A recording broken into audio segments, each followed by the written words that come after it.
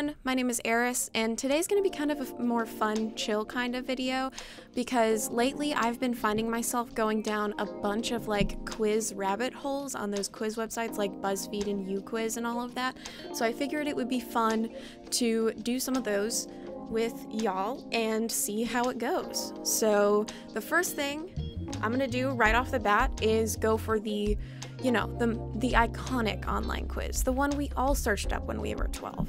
We're gonna do Am I Gay quiz. Ooh, I love these search results. For middle schoolers, accurate for girls. All the test, accurate boys. All right, let's see. Where are we going? Also, don't judge that I'm using DuckDuckGo. I don't want Google to steal my data, so yeah. Let's go to quizrocket.com. The gay quiz. Am I gay? When you hug your male friends, you are crying, are usually naked, feel uncomfortable, have just scored a touchdown, are hoping to score a touchdown. Okay. Oh wait, I want to read the author's note here. Also, I want to appreciate the graphic design. Honestly, once you become gay, because, everything turns you gay. For me, it was seeing Rosalina in Super Mario Galaxy on the Wii. She made me gay. But whenever you turn gay, you can actually shoot rainbows out of your hands like this guy is. But it's just not something that we talk about a lot, so keep it on the DL, Anyway, author's note. The gay quiz. Am I gay? Hey! Excuse me.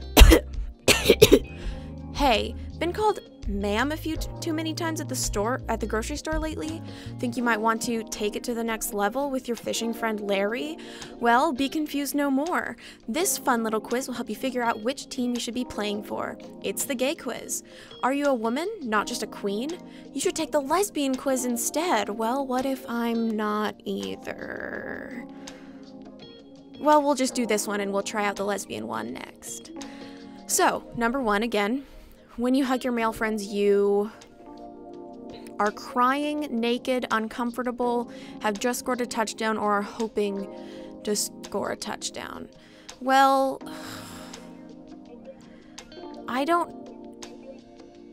I'll say feel uncomfortable. Guys that have small dogs, not puppies, small dogs, are cute. I love small dogs. I love guys with dogs because, if they're nice to their dog, I feel like it says a lot about them, just as a person. Literally, how people treat animals is such a tell on their behavior. If someone comes into your life and your dog or cat or whatever doesn't like them, or they don't like your pet, then 90% of the time it is a huge tell on their personality and they're just toxic anyway. And that is my hot take for the day. As if I'm not gonna have way more than this. Look in your pants. What do you see? Bikini briefs, My Twig and Berries, boxer briefs, tidy whities, boxers, or another man. I have to be a tiny, tiny little man to be hiding in my pants right now. I don't know why I just got a southern accent when I said that, but it happens to the best of us. Bikini briefs, we'll go with boxers. Bed and breakfasts are delicious. Oh my god. Places my girlfriend drags me to. Places I would like to own. Okay, capitalist. Nice places for an intimate getaway. The best places ever. Well, that's what I said, so. Whether you're gay or not depends on your gender identity. What's yours? Male, male-seeking male. I choose to identify as female. Well, I'm not going to answer that question because none of those are... No.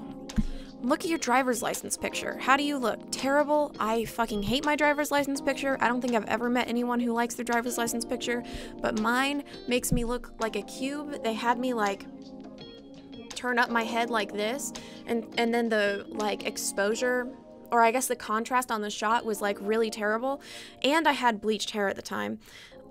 So my head just looks like a square, like Steve Minecraft in that shot, because my jaw is a perfectly straight line, and then my head is just a square. It is awful. I hate it so fucking much. Oh my god. Okay. Look at my driver's license picture. How do I look? Fabulous, like a criminal in a mugshot. I have bags under my eyes. I did have bags under my eyes because when I took my driver's test, I had to wake up at like 5:30 in the morning because we drove like 2 hours out of the way so that I could take my test in this tiny ass town in the middle of nowhere, because in my hometown there's so many people taking driver's tests all the time that you have to book them like 4 or 5 months in advance. And I was just like, fuck it, I'm gonna schedule one in this tiny little town so I can take it in like a week. But yeah, that meant that I had to wake up at like 5 a.m. So not only do I look like Steve Minecraft in my driver's license picture, but I also have gigantic bags under my eyes, so that's cool. At the gym, you mostly hang out in the locker room, try to pick up chicks, use those 3-pound weights, or hang out in the steam room. Well, this makes a fatal error of assuming that I ever go to the gym. But assuming I went to the gym in this nice little hypothetical, probably those 3-pound weights, I'd say, because I probably couldn't do any of the other stuff. What, do I get results? Do I get results? I clicked continue. Let me try again.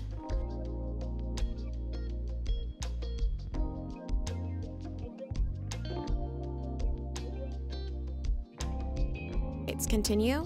Give me my results. It's not giving me my results. I'm going to cry. Whatever. Okay, I guess we're doing a different Are You Gay quiz because I don't know yet. And this is what I came to learn. We'll go to the first result, proprofs.com. Right now, what would you consider yourself? Well, that's a cop-out. I don't know. Listen, I've been having a crisis since I was like 12 over this. We'll say bisexual, I guess. You are currently in a relationship with a girl. I wish. And you discover that there's a guy that has strong feelings for you. Stay with the girl. You guys have really gotten serious and you want to keep things going and let him down easy. OMG, a guy likes me? Go tell everyone. I would never go out with a girl in the first place. Even though you're interested, you stick with the girl because you're afraid of what people will think, or end things with the girl and see where you and this guy can go. Well, if I'm already in a relationship and I find out, regardless of gender, if I'm in a relationship and I find out that someone else has feelings for me, if the relationship is going well, then I'm probably gonna just stay with that person because would you ever cheat on a girl with a... Cheating is shallow and immoral. What the fuck? That's such a... That question pisses me off. Because I feel like...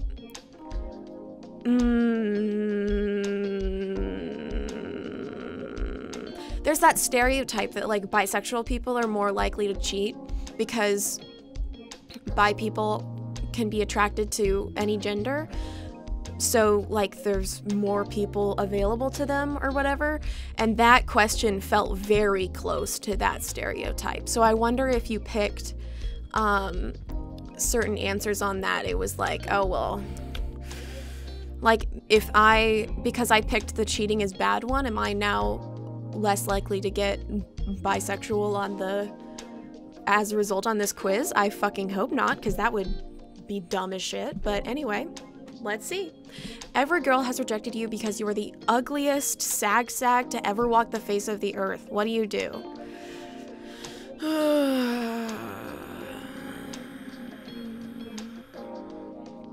Move on and keep trying. Some girl out there will be mine someday. Screw the girls. I don't like them anyway. Guys are way hotter. Screw it. Maybe I will be gay, or expand your horizon and look for guys too. I don't like the phrasing of some girl out there will be mine, so I'm gonna say expand my horizons. What color are my eyes, Hazel? You are bisexual. Well, fuck. I'm glad we cleared that up. Bisexuality means that you either like both sexes or you like people/personality. It does not mean anything is wrong with you. It just means that the chances of you finding somebody that makes you happy is double than that of gays and straight people because you expand your horizons. I disagree with that completely, but you know what? Whatever. Am I smarter than a 3rd grader? Let's go. I am curious. What is the largest planet in our solar system? It's Jupiter. But Saturn is the prettiest. What is the fastest land animal? The cheetah. I was so obsessed with cheetahs when I was a kid. Like, to the point where I used to, like, role play that I was a cheetah because I was that kind of a kid. No, I'm not a furry, thank you. But I did used to pretend to be a cheetah and at a different time a tiger when I was a kid because I was obsessed with big cats, but specifically cheetahs because I thought they were super dope. And I even learned how to make the sound that cheetahs make because cheetahs make this weird like yelp sound. And I'm not going to do it now, but I will put in a video here of it. But yeah, I was really obsessed with big cats as a kid, especially cheetahs, because I was like, just want to run as fast as possible. How many legs does a lobster have? Oh, fuck. It's a crustacean. It's similar to a crab, and I think crabs are like spiders, but on land. No, in the water. And they have shells, so I think it's 8. Fuck. 10? I don't think any animal should have that many legs. A kid. A kid is a baby goat. What was the first animal to go into orbit? It was a dog, wasn't it? And then they never brought the dog back down. It just died in space. As far as I know, right? I don't know. What is the first element on the periodic table? It's hydrogen. Yes, I always get hydrogen and helium mixed up. Who is the inventor of the telephone? Alexander Graham Bell, bitch. But with how history is, probably not. He probably stole it from someone. What zodiac sign is represented with a lion? A Leo. That's easy. It's easy. How many years are in a millennium? 1,000. 1,000. Yes, because 1999, turn of a millennium. O positive is not the rarest blood type to have. Never mind. What is an elephant tusk made of? Ivory, because we got poachers, bitch. Am I smarter than a 3rd grader? Yes. Yes. Cool. Are you more millennial or Gen Z? Because I was born, like, right in that, like, disputed area of, like, is it millennial? Is it Gen Z? I have some of the qualities of, like, late millennials, but then again, I have, like, a lot of the qualities of Gen Z. So, I don't know. We'll find out. Playbuzz is about to educate me. Choose a movie. The Lion King, Shrek, Moana, or Zootopia. Shrek every day, bro. Mamma Mia, Hairspray, Pitch Perfect, or The Greatest Showman? The Greatest Showman. I don't know why I said it like that. I think I'm gonna have to go with Pitch Perfect. That's a nostalgia movie for me. It was so fun. Bird Box, Annabelle, The Blair Witch Project, or Saw. I haven't seen any of these, but I've heard The Blair Witch Project is really good. I do want to see that. Out of the 4, I think that's the one I would watch the first, so... Finding Dory, The Incredibles, Inside Out, 101 Dalmatians. The Incredibles. I watched The Incredibles so many times as a kid. I have no idea why. I really liked Violet as a character. I really related to her. Being able to turn invisible, wish that were me. Napoleon Dynamite, Grown Up, Superbad, or Tag. Again, I haven't seen any of these movies.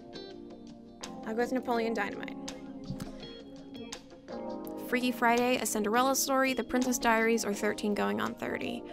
I remember, if I'm thinking of the correct movie, I think when I was like 6 or 7, we had like some movies on VHS, and they had the trailers before them all the time, which when you're a kid, and I don't know why, you're like, I want to watch the trailers, I want to watch the trailers. We did that all the time. My mom hated it. But I think I remember, if I'm thinking of the right movie here, I think I remember seeing a trailer for this movie, and it like freaked me out as a kid, because I'm gonna look this up to confirm after I say this, but if I'm correct, this movie is like about a 13-year-old who like makes a wish to be like an adult, and she wakes up the next day and she's like a whole adult, but she doesn't know anything, so she has to like learn about adult things like by just being shoved into real life, and it seemed really weird and awkward. And even as like a 6-year-old, I was like, what the fuck? What is this movie? Oh my god. And it freaked me out because I was like, oh my god, what if I wake up one day and I'm an adult. I wouldn't be able to, I don't know anything. And it turns out that happened anyway, but it was just much slower. So yeah. Anyway, let me make sure I'm thinking of the right movie. 13 Going on 30. 13 Going on a 30 is a 2004 American fantasy romantic comedy film. It follows a 13-year-old girl who dreams of being popular. Yes, I think this is it. During her birthday party, she is humiliated by her classmates and wishes that she was 30 years old. When she eventually does emerge, she finds herself suddenly 30 years old and in 2004, uncertain how she got there. Okay, yeah, so this is what I was thinking of. If it came out in 2004, damn, I was young. I don't know how I remember that. It must have really scarred me. But of the above, Freaky Friday, A Cinderella Story, The Princess Diaries, 13 Going on 30, The Princess Diaries, Star Wars: A New Hope, The Hunger Games, Divergent, or The Maze Runner. Ooh. I'm stuck between Star Wars and The Hunger Games, because The Hunger Games, the book series at least, has like a place in my heart. That was like the first book series I read like on my own that wasn't like introduced to me by like teachers or my mom or whatever, and I really liked it, and I think it still holds up. But I mean, Divergent and The Maze Runner were just kind of Hunger Games knockoffs, but Star Wars: A New Hope over The Hunger Games. I feel like The Hunger Games is more topical, so we'll do that one. American Pie, 21 Jump Street, Ferris Bueller's Day Off, or Neighbors. Ferris Bueller's Day Off. No contest at all. 10 Things I Hate About You, The Fault in Our Stars, Twilight, or Love, Simon. Ooh. See, but I haven't seen 10 Things I Hate About You, but The Fault in Our Stars I have fond memories of because it came out when I was like young, and it was another book that I had like read on my own, and I was excited to see the movie. And I went in and I sobbed so much. I literally like brought a box of tissues and I was like crying so much. I don't think I've ever cried that much in a movie before or after. But Twilight, as I said before, I have so much fun making fun of it, which probably isn't what they want me to choose, but like, again, I'm fond of it because some of my best memories are watching Twilight with my friends and just completely tearing it to shreds because it's so fun. And then Love, Simon, it came out when I was like older. Obviously I was in like high school by then, but it's gay, and that one quote, "You get to breathe now," is like, but I think I'm gonna go with Twilight just because that one I've had the most fun with. Clueless, Mean Girls, To All the Boys I Loved, or Bring It On. Mean Girls. Oh, calculating results. What am I? I'm a millennial. I'm old. I'm not gonna get a mortgage because no millennials can get mortgages. I'm gonna get an overpriced rented apartment. Sounds good to me. This one I found the other day, and I just thought it was whack as fuck, and U quizzes are always chaotic. So we're gonna do the what I think you would taste like based on these random questions quiz. And the subheading is, what's your vibe, dude? Are you a nice warm coffee in the morning? Are you mysterious and bitter like dark chocolate? This quiz is a joke I took a bit too seriously. Okay, cool. I'm gonna put Cricket as my name. Start quiz. What is your ideal house? A small house, lots of houseplants everywhere. You live in a tiny village where everyone knows each other. A basement. The toilet and the bedroom are in the same space. The only decoration is tags on the wall. A centuries-old castle, entirely renovated, but still with the old era's aesthetic. Old paintings and giant libraries. An apartment in a big city, the neon lights from the signs shine in through your blinds. It's cheap, but it's home. A cottage hidden in the woods. You live alone with your farm animals and make your own food. You wake up before sunrise, just so every day you can watch the sun appear from behind the trees. As long as the interior looks like a bright pink teen's room from an early 2000s Disney movie, you'll be happy.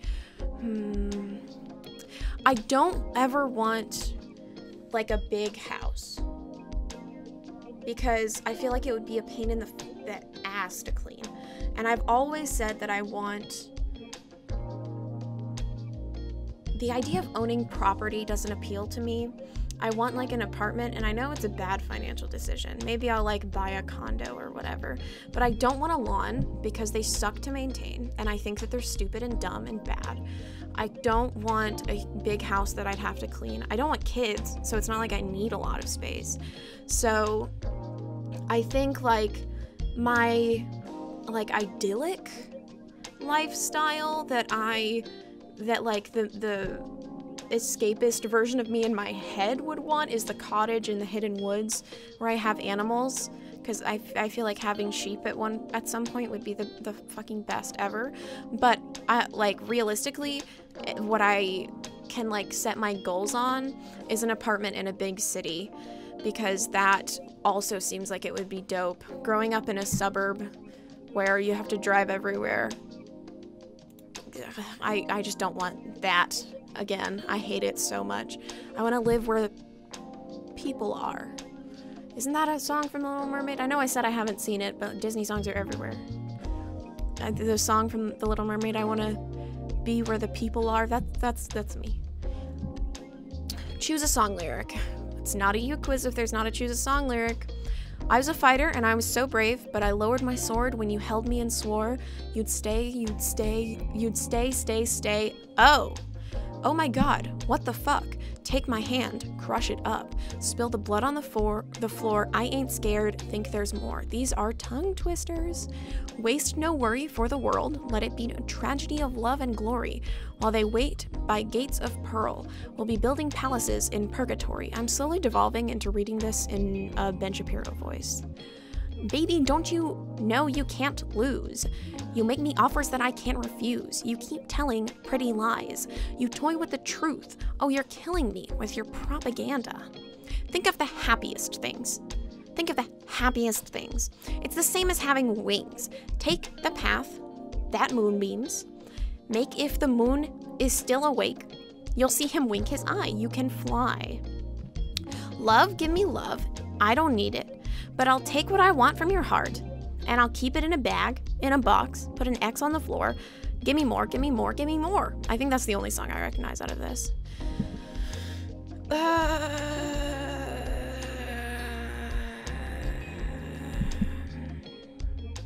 I didn't process any of the words I just read.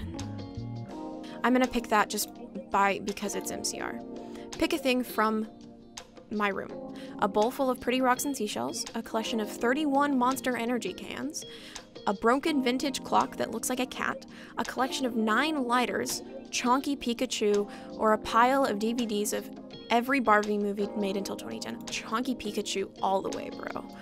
Love me some Chonky Pikachu. Who do you main in Mario Kart? Rosalina, Waluigi, Metal Mario, Peach, Luigi, or Daisy? Rosalina, because as I said earlier, she made me gay, so. Summer or winter? Winter, I live in Texas, so it's the only time that it's actually tolerable to exist here. Perfect date. Oh no, there's a lot of words here. Going for a picnic in the middle of the afternoon, we lay down in the grass. The sun shines brightly above us. We pick flowers and eat sandwiches. Your laugh makes me fall in love even more. We steal a car, we crash it into a wall, we draw obscene tags under a bridge, you kiss me passionately while we run from the cops. Hey cab, bitch, that sounds fun. An expensive dinner, I offer you some wine. Then we dance in a large ballroom. I offer you a bouquet of the prettiest roses. We stay at home and watch Netflix. We're cuddling on the couch and eating snacks. We yell at the characters doing stupid stuff. That's what I do when I watch Bake Off. Literally so fun. It's like the best show to watch when you just want to turn off your brain, but also like not when you don't want to be anxious. But not when you don't want to be anxious, because I get like secondhand anxiety from the characters, not characters, they're people, from the people that I like not doing well. So I get like super invested in it. Watching a horror movie at the cinema, I act like I'm not scared, but I want you to protect me. I grab your arms during the scary scenes. You kiss me and comfort me.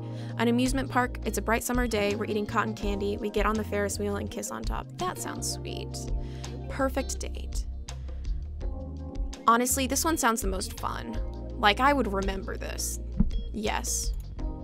Are you happy? No. Dark chocolate. You either have a villain or a vampire aesthetic. You're really, really cool. Thanks, bro. I wish I was you. You're a bit passive-aggressive, but you know when to chill. Oh my god, the passive-aggressive thing, particularly funny this week because my extended family is having a Thanksgiving family gathering with 34 people in 2020. This is what they are doing. And I disagree with that. But in my family, it is the common practice to just completely avoid confrontation or difficult subjects because it's easier to just pretend that uncomfortable things aren't happening than to actually talk about it.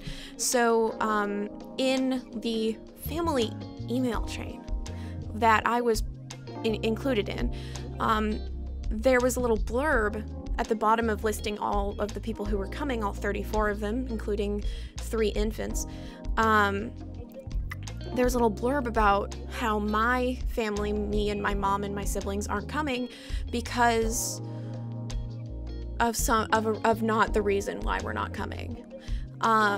Basically, it was like a tangential reason, but not the actual reason we're not coming because they didn't want to say that we weren't coming because it is unsafe for 34 people to meet inside one house during COVID.